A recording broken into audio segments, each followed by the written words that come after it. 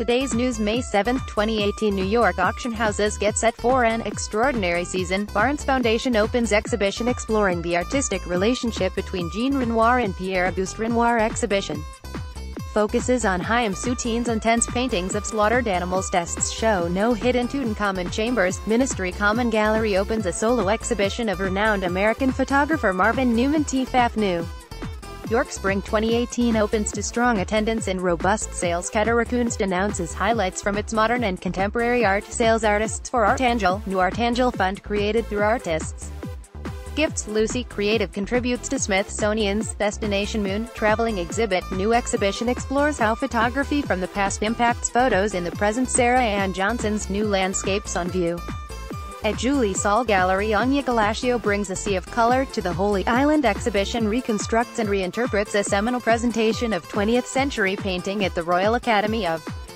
Arts. Sotheby's important watches sale in Geneva to present rare and collectible timepieces. Artworks by Pal Fry, Rhoda Stokes, Marietta Berman at Crescent City's May 19 to 20 auction. Henrik Olason opens exhibition at Gallery Chantal Krausel. DC Moore Gallery opens exhibition of works by Katia Santibazi. Fredrik Söderberg's first solo show at Cecilia Hillström Gallery opens in Stockholm. Contemporary art exhibition of Latvian exile and migrant artists opens in Riga. Juana's Konst kicks off summer season with shows by Chiharu Shioda, Katarina Lofstrom and Poul Gern's exhibition at Kunstmuseum Basel features early and recent works by Martha Rosler and Tito Steyr. One of the oldest wines in the world from 1774 expected to sell for €15,000 to €20,000. Julian's auction serves